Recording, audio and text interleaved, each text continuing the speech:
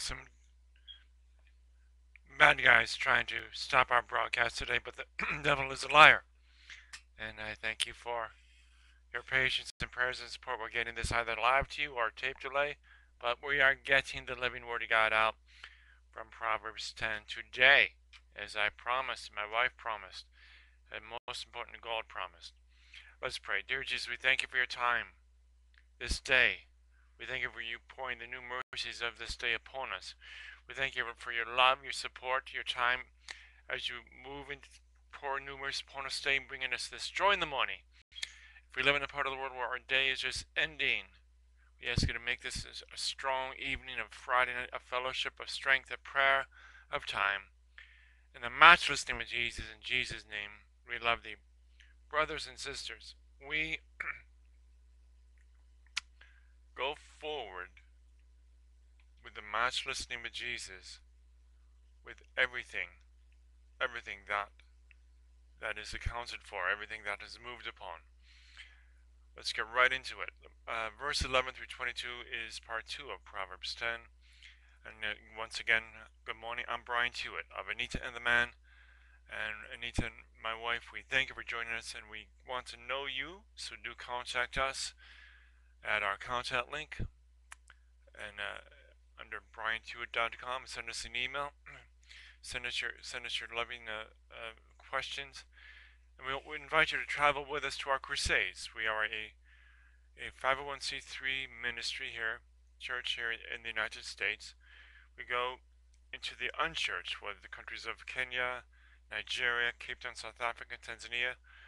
We're going to visit some friends of ours up in England, Upper Great Lakes area in the United States, the Michigan area, Australia 2013, northern and southern India, and our work continues here in Los Angeles, California. And again, all times that we do our broadcasts are Pacific Standard Time, and so blessings to you. Verse 11, the mouth of the just is a fountain of life, but the mouth of the wicked conceals violence. Hatred stirs up disputes, but love conquers all offenses. So we move into the mouth of the just is a fountain of life. We have the justification by the Lord Jesus Christ. We do have his mercies, but he puts in front of us the cup of wisdom, to drink and to live and to digest in remembrance of Christ. As Christ said at the Last Supper, eat this, drink this in remembrance of him. We express and we take all the wisdom that we want in remembrance of Christ and live our life very just and to store up the blessings of all wisdom that comes upon us. To store that up and to share it, not just keep your words. Because let's look at it this way. If you are a container, you are a walking two-legged container, and your words are stored up in that container, and you are not a witness of the Lord Jesus Christ, then you're not planting your own harvest. The harvest still continues without you. But you have to burst that container by the pouring out the living word of God and bringing into that new life, that new resource. Blessed are the meek, for they shall inherit the earth. Matthew 5:5. Meekness is one of the most confused adjectives in all the Beatitudes, because most people confuse meekness with weakness. Jesus said he was meek and lowly, but he wasn't weak. That's from Matthew 11:29. The word meek means strength that is brought under control. Strength that is brought under control. In the same way, God doesn't come into your life to cripple you. Why would he follow for they shall inherit the earth? God did not make this world for the devil's crowd. He made this world for you. Ask your Heavenly Father today to break the stronghold in your life and to break your will and to replace it with a strength under discipline. He will do it if you give him permission. This is the heart of true meekness. This is the heart expressed through wisdom. And we get all of these gifts poured into us and out of us from Jesus Christ. The Galatians 5:22, the 9 fruits of the Spirit. God is blessing you and guiding you with the first gift of love. Peace of mind, peace of heart. And God has given you that stony edge of the circumcision of a new heart, removing all the previous edges of the stony heart, and coming into your life, your love, and bringing you into all that is coming forward in today's worth, in today's excellence growth. In today's studies, there is many oppositions that do try to distract us. Many oppositions that, as verse 12 said, hatred stirs up disputes. But with this first gift that I just said, love covers all offenses. Love also brings you to the giftings and to the daily practice and lifting up of repentance. And have faith in God as Mark 11:22 says to you.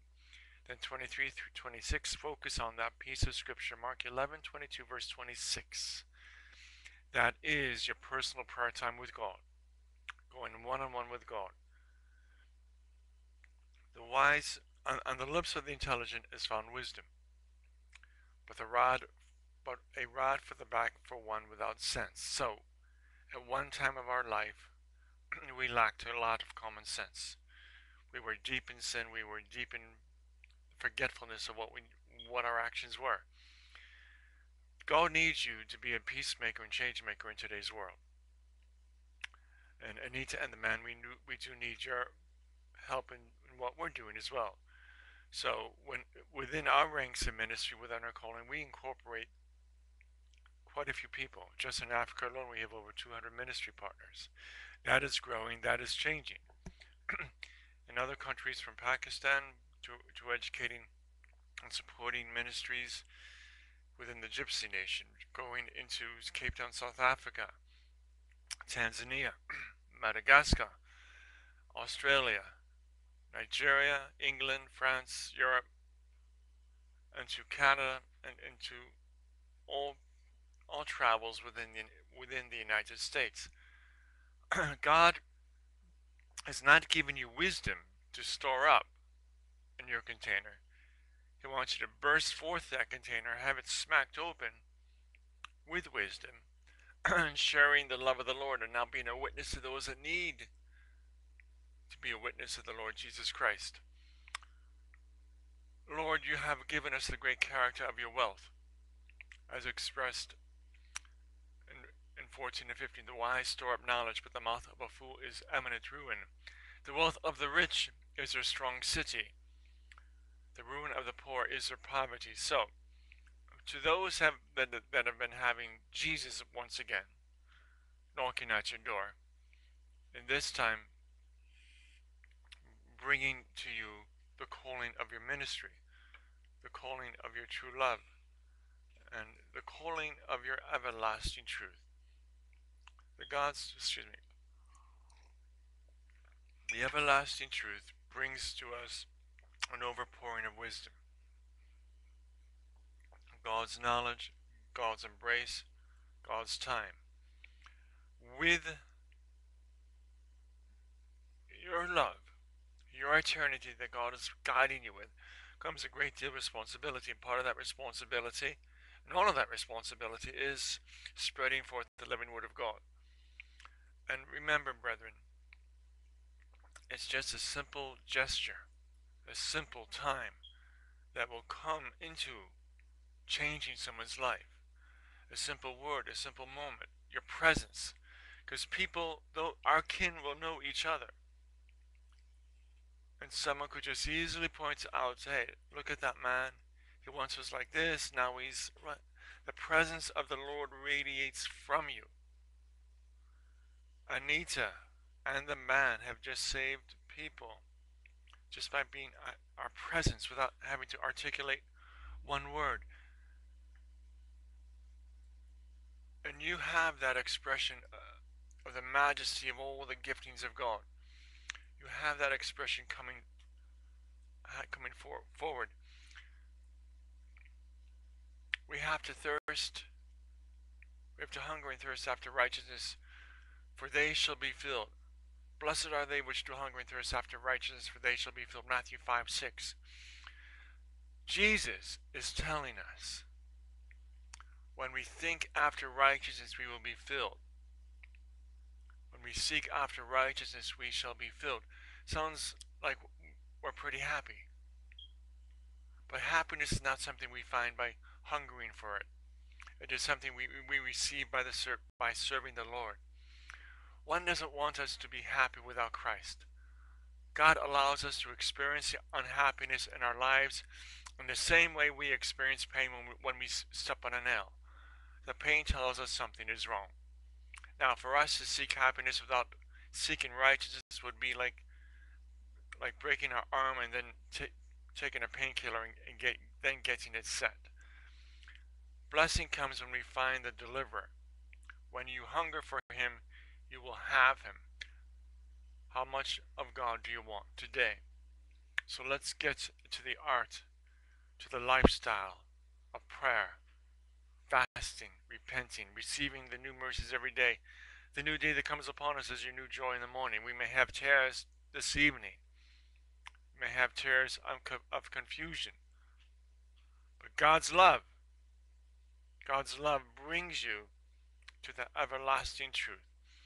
And that truth brings us to where we are today, to where we are at this moment. God brings us to his everlasting expression of God's love that is being redeemed. To come forward in the name of Jesus, to come forward in the matchless name of Jesus. For whosoever shall call upon the name of the Lord shall be saved. It's from Romans 10:13.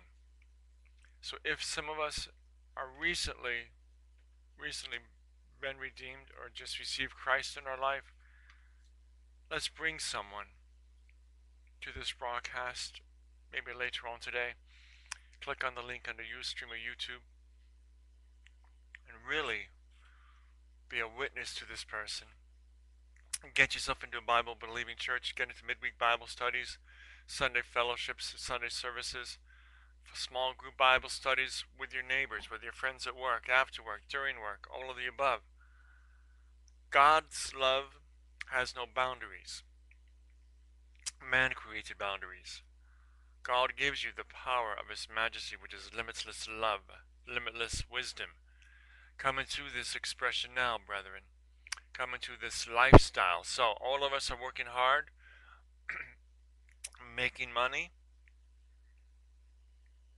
Let's move into the wealth of God, the prosperity of the plans and the provisions that God has laid out before us. And I guarantee, my guarantee of this morning, this day, this new day, from where we are in North America, is going to change you.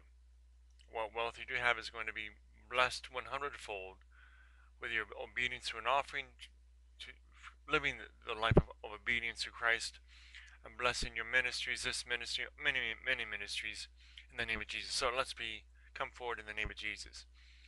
Dear God, I admit I am a sinner. I need your forgiveness. I believe that Jesus Christ died in my place, paying the penalty for my sins.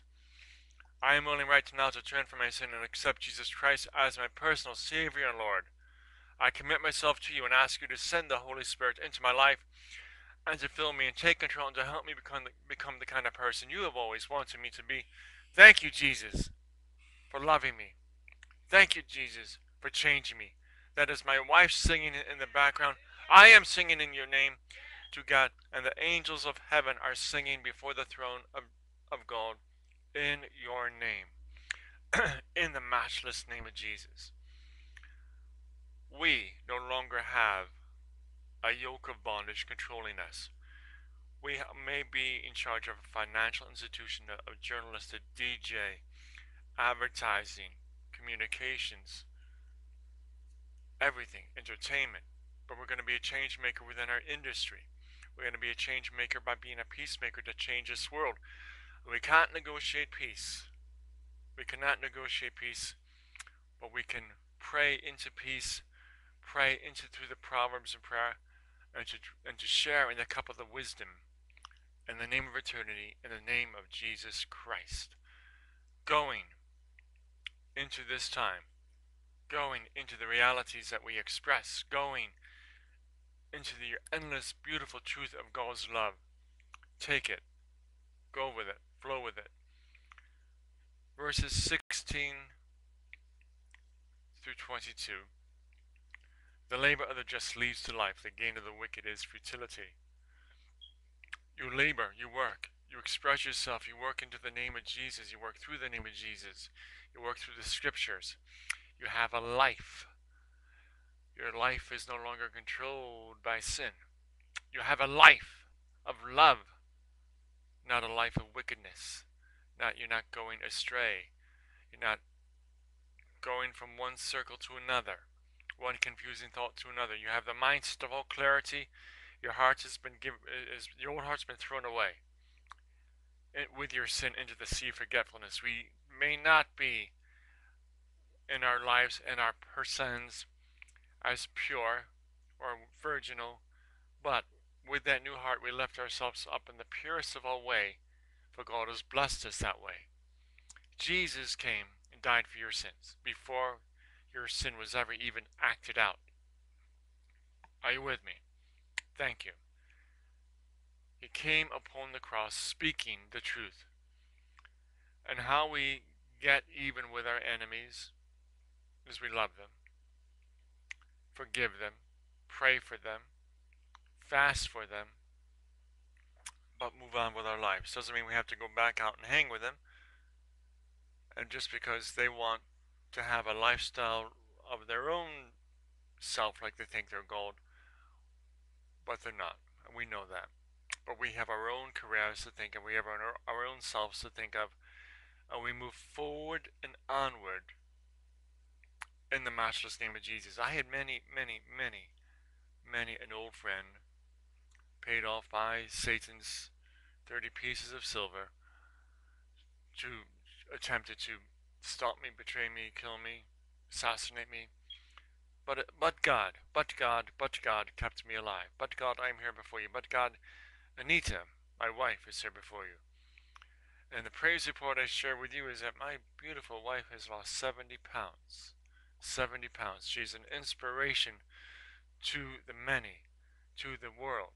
And she's most important, an inspiration to her husband, yours truly. Verse 18. Whoever conceals hatred has lying lips, and whoever spreads slander is a fool. Where words are many, sin is not wanting, but those who restrain their lips do well. So we are now exercising self-control through wisdom. We have that exercising of the truth. We have the exercising of our faith. We have the exercising of going from hope, faith, and love, and being expressed and baptized in the Holy Spirit. But when we pray, brethren, we don't use the vain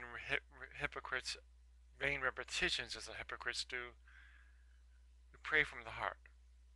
Some of the greatest prayers come from the heart. You don't have to say 100 Hail Marys, 200 Glories, 300 Our Fathers. You go into this time of prayer asking, seeking, knocking.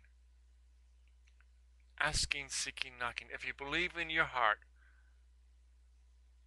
what you are saying to the Lord, you shall receive it. And remember, brethren, answered prayer comes from heaven. So let's use our wisdom through our prayer. The lips, choice silver is the tongue of the just. The heart of the wicked is little worth. So people will see you sometime recently and you're still doing the same old that they were doing years ago. Do they want to hang with you? No, because you haven't changed, you haven't done anything. Now here's my guarantee. I guarantee this, and you'll hear a little blessed laughter in the background from my wife.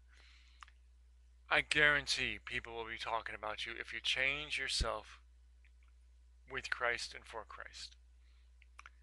You'll be changed when you come forward in the name of Jesus. You'll be People will be uncomfortable. They won't have any know how to relate with you unless they themselves are with Christ. You are peculiar. God, I never knew that I was peculiar. Nobody ever said that to me. But we go into the genuineness of the growth of the Lord Jesus Christ, spreading his living word, whether we're chastised, betrayed, or denied. Here's the beautiful truth. We're going upward and forward. The world is ever so confused. We have one part of the world of Syria just killing each other. Government was really spread apart in many different personalities of hate, but none of that is wisdom. None of that is wisdom, and that represents anything of the Lord. But the Lord blesses you with the wealth of wisdom, the wealth of love. Verse 21 and 22. The lips of the just nourish many, but fools die for want of sense. I don't want anybody listening to this broadcast to die of wanting sense. You should not. Change your life, please. But don't think about it. Don't think about changing it, because that's where the dark shadows want to control your thoughts, ideas, and suggestion. That is all the artillery that Satan has in his trick bag. And verse 22, it is the Lord's blessing that brings wealth, and no effect can substitute for it. You want prosperity, but most important, you must seek first wisdom. You must seek first the guidance of his new love, his truth, the guidance of the everlasting glory of the Lord Jesus Christ. And we lift up in our hearts, God, Anita and the men, we are asking for great financial provisions to help us with our ministry, to help us with our lives, to provide for those that are in need, and to go forward in the world to be change makers. God's going to bless that prayer. He's not going to walk away from it. But I had to believe it. Anita also, as a union of marriage and a union of ministry, she has to believe that in her heart as well. Or else our steps becomes that what they are, steps, and we no longer tread the earth we walk on. But Anita and the man, we do tread the earth we walk on. We tread it, the earth we walk on, and we own it, but in the name of Jesus. But God, we stomp on the heads of scorpions and snakes and Satan. And you have that same authority and ability that can be given to you, digested daily. Read 2 chapters of Proverbs every day. Get our series that is going to be made available for you very soon online, of the Proverbs series, Beatitude series. And we ask you to change. We ask you to go and now be a witness to others. God is bringing into you the leadership. God is going to bring you to a new land, like what happened to Anita and myself, brought us to Kenya.